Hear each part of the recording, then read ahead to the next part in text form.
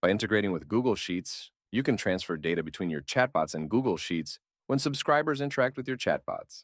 Let's talk about how to integrate SendPulse's chatbot builder with Google Sheets. You can add your Google account in Bot Settings or in the Action element.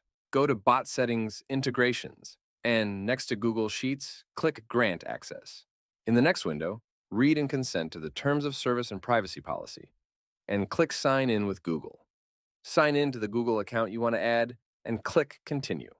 Allow SendPulse Sheets integration to view and edit your spreadsheets and files, and click Continue.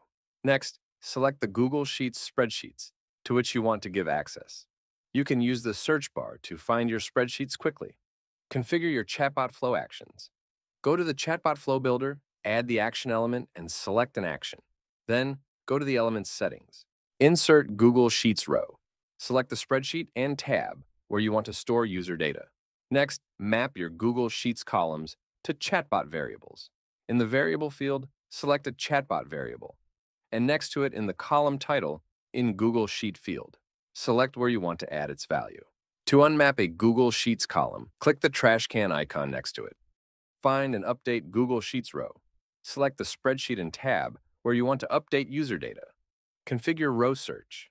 In the Select a Cell in the Column field, select the column where you want to find the value indicated in the That contains the value field. You can enter your own value or select a chatbot variable.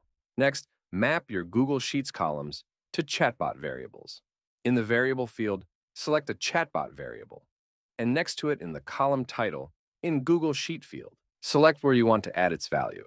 To unmap a Google Sheets column, click the trash can icon next to it. Note that if you do so, you will not be able to use this column to find values.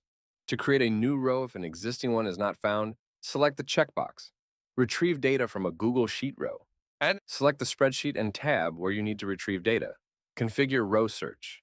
In the Select a Cell in the Column field, select the column where you want to find the value indicated in the That contains in the value field. You can enter your own value or select a chatbot variable.